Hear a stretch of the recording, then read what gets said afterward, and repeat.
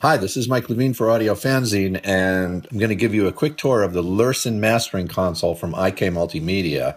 This is the main GUI. There's basically just one window. It has the top section here changes. It has several different views. That's the mastering chain. That's sort of the vanity view that shows you a depiction of inside of Lurssen. You load files over here.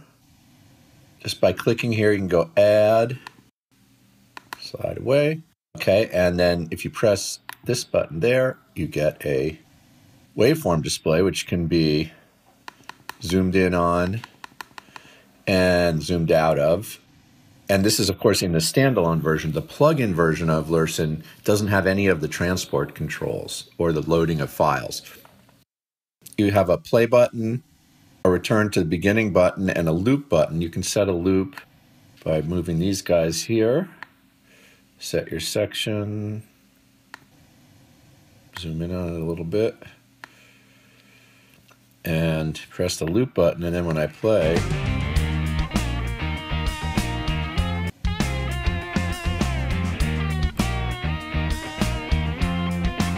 it's just going to loop, and that can be helpful at times. Now, let me stop it for a second.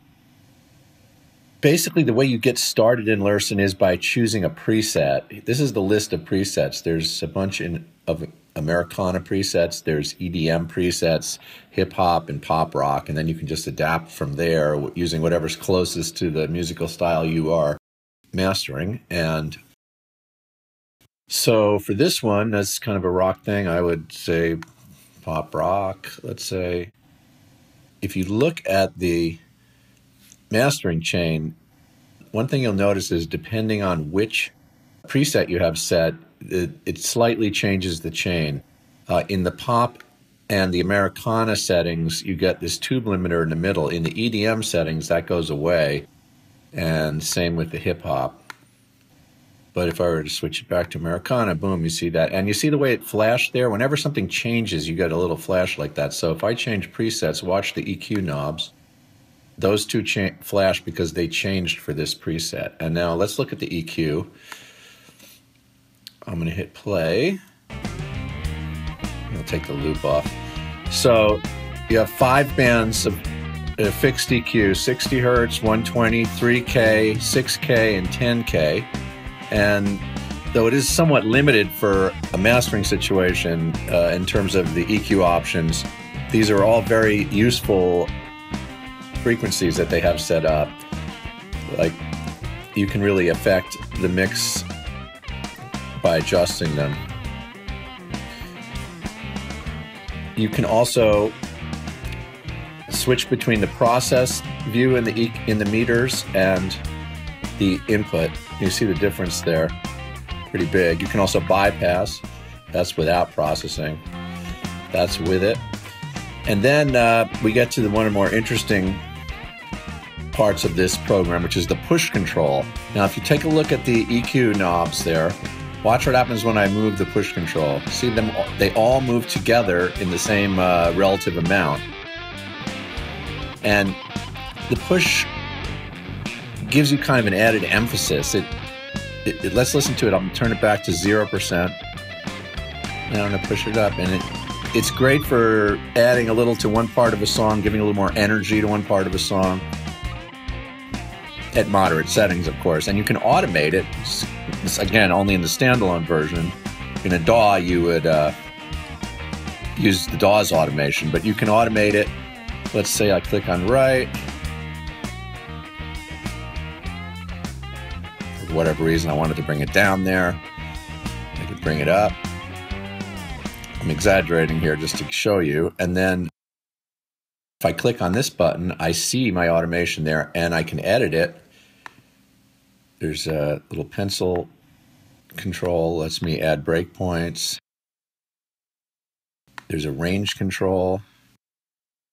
And if I wanted to get rid of it, I just select the range, and now the automation is erased, and I can start again. And you can also do the same thing for the input drive. If you switch here, you get the input drive automation if there was any, and here for the push control.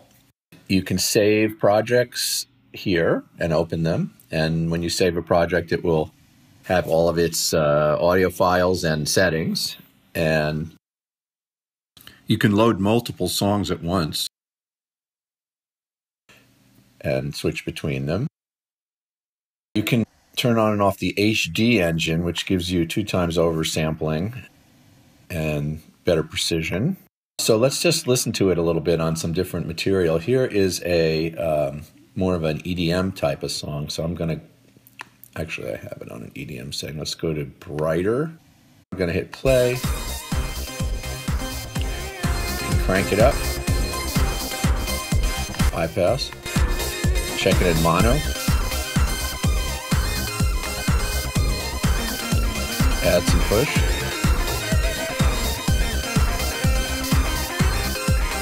I could EQ it if I want.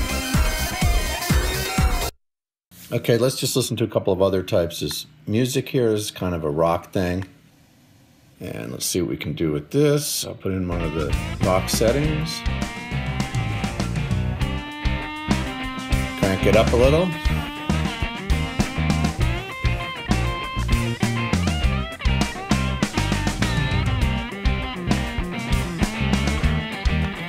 Push up a little maybe. Cut some bottom. Now let's bypass.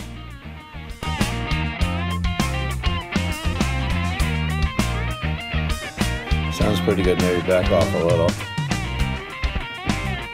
So that's kind of cool. And now let's try like something more acoustic-y. Let's see what we got here. Americana loose setting to start.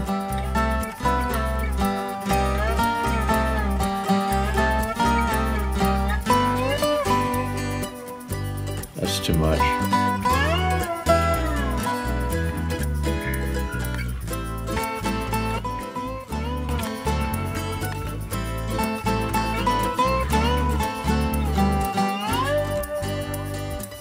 If I wanted to, I could unlink them and push one side more than the other.